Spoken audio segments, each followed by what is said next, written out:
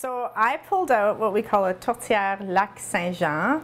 In our family we also call it the Beast because it's a dish that's really meant to serve a lot of people. If you are French Canadian, then your family surely has a tourtière recipe, a meat pie recipe. So in Quebec there's a lot of different regional tourtières, totally different ones.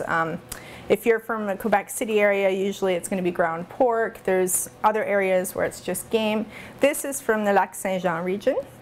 So this one is mainly potatoes and a whole variety of kinds of meats. I think traditionally it was game meat. It was about 4 years ago that I was at my son's daycare potluck, and we're all francophones, so a bunch of French speaking people, and like 4 of us brought tourtières, and I brought my traditional, you know, meat one that I put on the table.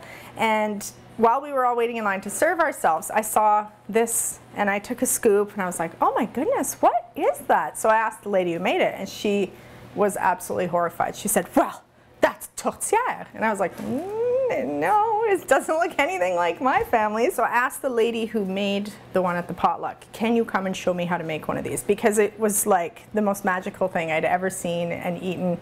And so she came and she spent the day with me and we made one together. They are not that hard to make, but they take a long time to bake. So it's about 6 to 8 hours in the oven. So if you want to eat it for lunch, you have to get up real early to get that thing in the oven. But it doesn't take very long to assemble, and the preps, you know, you can do most of it the day before.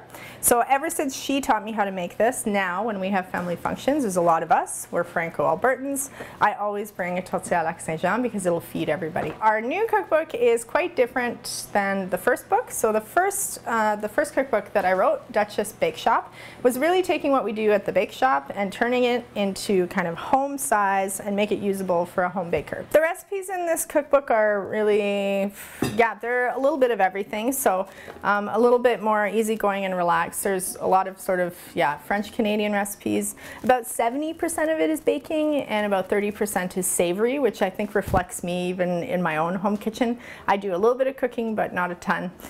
So I did try to put my favorite savory recipes in there too. There is also a chapter called Special Occasions, so that's the chapter if anybody's looking for a bit more of a challenge, that I put things that are perhaps a little bit more technical in there. But for the most part, this book I think has something for everybody. Even if you just want to make chocolate chip cookies, there's a recipe in there for that. So.